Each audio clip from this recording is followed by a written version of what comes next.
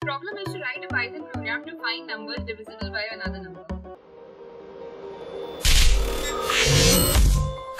Hello everyone, a very warm welcome to WsCube Tech. My name is Ayushi Jain. In this video we will learn how to write a program that will allow us to check if a number is divisible by another number that is given inside a certain list. To create this program, there are two solutions. That means there are two ways in which we can do the solution. First solution is with the use of for loop, and the second solution is with the use of anonymous function, that is our lambda function. One by one we will see both the solutions. First of all, let's have a look on solution number 1. That means we will be using the for loop.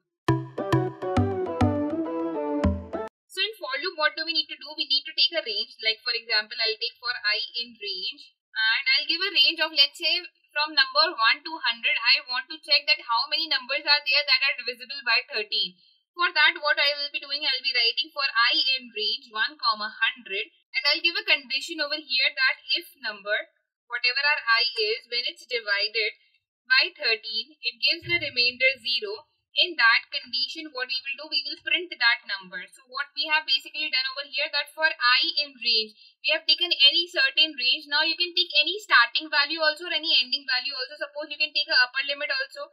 So I can take a upper limit as user input, enter a number here. Similarly, I can take a lower limit, int input, and I'll write enter lower limit here. Instead of writing enter a number here, let's just write enter upper limit here, so that person will know which one is the upper limit and which one is the lower limit. Now what do we need to do inside this range? Instead of writing 1 to 100, let's write from lower, that whatever our lower limit is, our range will start from that number, and whatever our upper limit is, our range will stop at that number plus 1, because suppose if it is 1 to 100, so it will exactly stop at 99. So to make it write 100 over there, we need to write 101 over there. So we'll be writing for I in range lower to upper plus 1. If I when divided by 13 gives us the remainder 0, in that condition we have to print that number. Okay, so let's run and see what happens once we run it. So I'll be giving 20. Between 20 to, let's say, 60. So let's run and see what output we'll get. So we have been asked for an upper limit over here. I'll be writing upper limit as 60 and lower limit as 20. And we'll get the output 26, 39 and 52. It would be better that if you write the lower limit first and then the upper limit, because it's a bit confusing over here.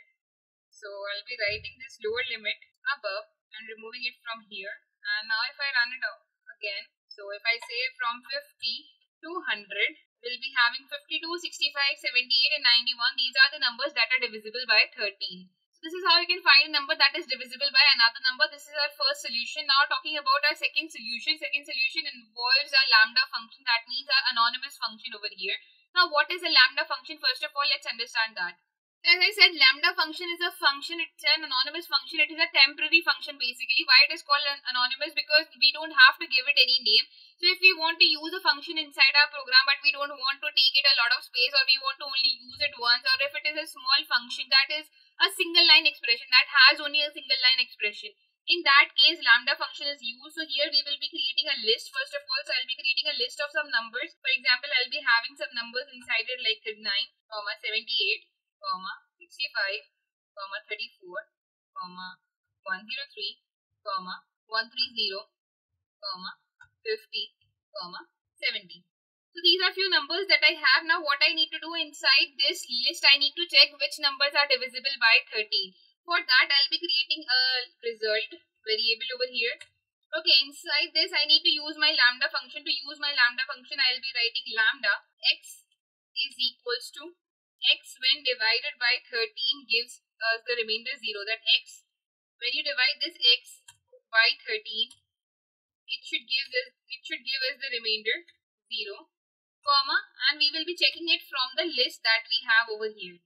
I'll be putting it inside the bracket, and instead of is equal to, I always put is equal to, it should be a colon over here.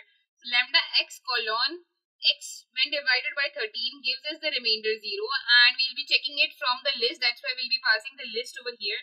Now what do we need to do? We need to use our filter function over here. What does this filter function over here say? Filter function means that whatever condition we have given over here, all the values that satisfies this condition will be filtered and stored inside somewhere. So where it will be stored, it will be stored inside a list. So I'll be creating a list over here, and here I'll be closing it. So what we have done, we have created a list over here.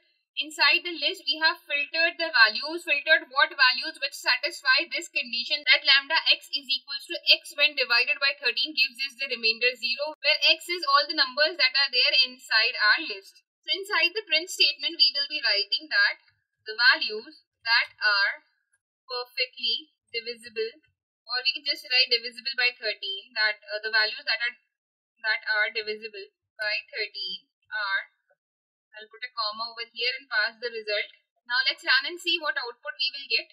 So here the values that are divisible by 13 are 39, 78, 65 and 130 over here. So these are the numbers that are perfectly divisible by 13 and gives the remainder 0. I hope both the methods are clear to you, that how we have used for loop over here, and in this condition how we have used the lambda function. The lambda function will be applied on all the values inside the list, and it will filter all the values that satisfies this condition and filter it and fill it inside this list over here, and the name of the list is result. Lastly we will just print the result value over here. So I hope you guys have no doubts and no questions, and for more such interesting programs stay connected guys. Thank you.